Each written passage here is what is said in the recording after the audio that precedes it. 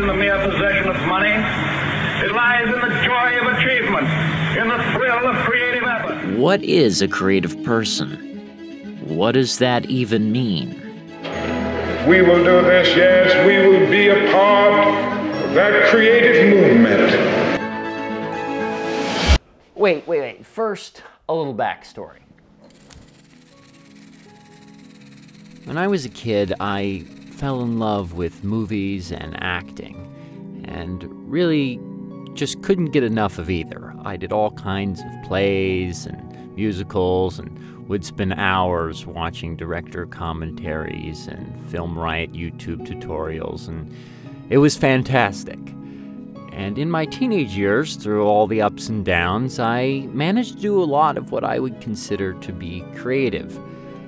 One of the biggest being making a movie with my friends.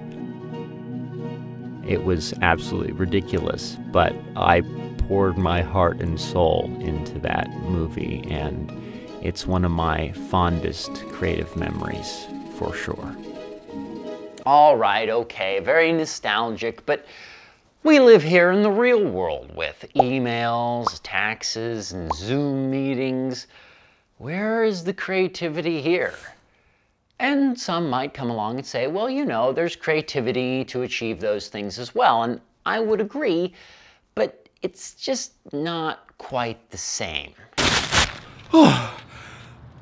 So, how do I know what being creative means to me?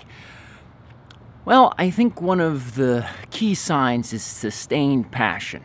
If you keep coming back to the same thing over and over and over again, and you're like, wow, I really like this thing. And through all the ups and downs, you will find time to do that thing, and you keep coming back to it over the many years, I think that's a pretty good sign. Also finding energy from it like you would in an energy boost or coffee.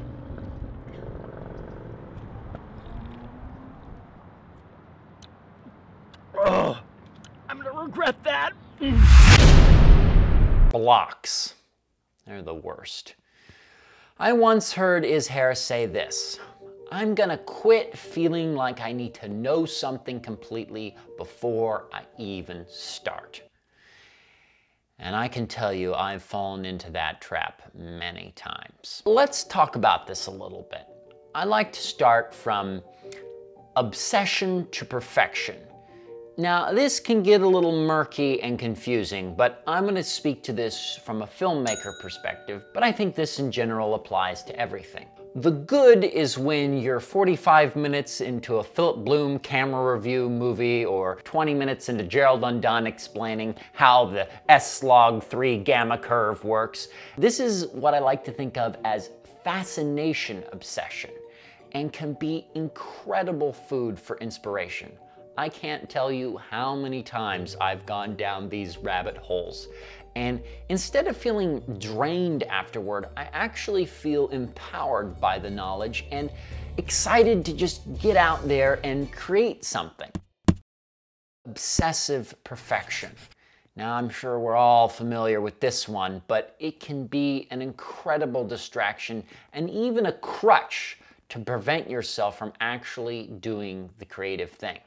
I can't tell you how many times I've been like, oh, I'll just adjust this little audio thing, and then 5 hours later, I'm like trying to be a master audio technician, and I'm not even sure if anything has actually changed. This is all understandable.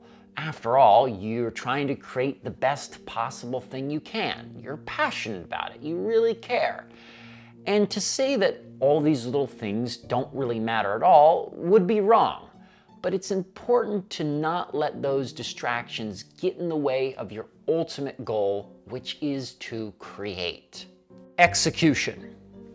Just do it. Create something. The best time to start is now. While these are all valid points, I think they can undercut the difficulty and discipline it takes to be creative. There is nothing scarier than the blank page or the empty canvas. It's not an effortless process. It can be grueling and painful at times. Creativity is like a muscle. you've got to be dedicated to working it out in order to get stronger. I think a big help with this is deadlines and constraints. Creativity doesn't happen in a vacuum. The world is full of forces that are affecting it, like friends, family, work. Life in general is full of constant distractions, and making the time and space to be creative is going to be key. Now, something that I think helps with that is the concept of deadlines. We have them in work and school, the Zoom meeting. There's an expectation. And I think the same should go for creativity. If we relegate creativity to when we have time or it feels right, it's most likely going to get put by the wayside. There are so many other quote-unquote more important things to do in life. Plus, creativity is difficult and it's easy to get sidetracked onto something else. In fact, in this project, I spent months since the initial inspiration dodging creative discipline and failing on all of these points. I've got a lot to learn.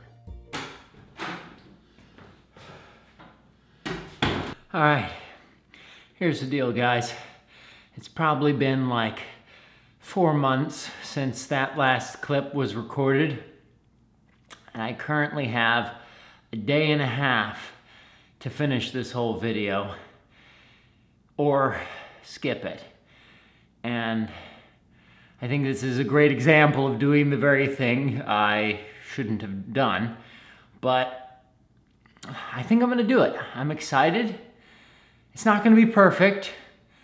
It's not gonna have all the things that I dreamt of, but I'm gonna finish it. And in doing so, follow some of at least the things that I have said in the video are good to do. So we'll see about that. Whew. Man, it's humid.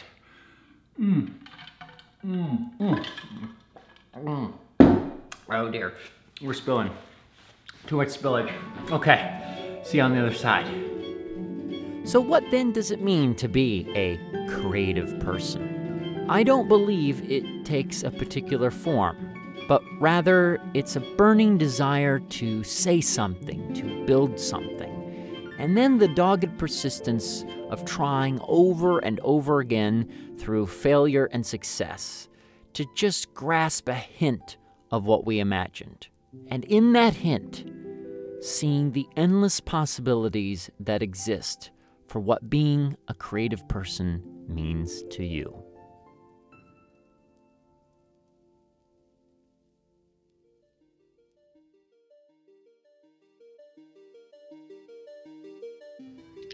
What do I think it means to be a creative person?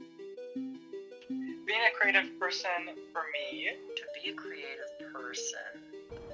I've heard a lot of people say that to be a creative person means that you create anything. It doesn't mean that you're making money off of it. It just means that you're creating because you want to do it, because it makes you happy, because you have thoughts you want to express, because you have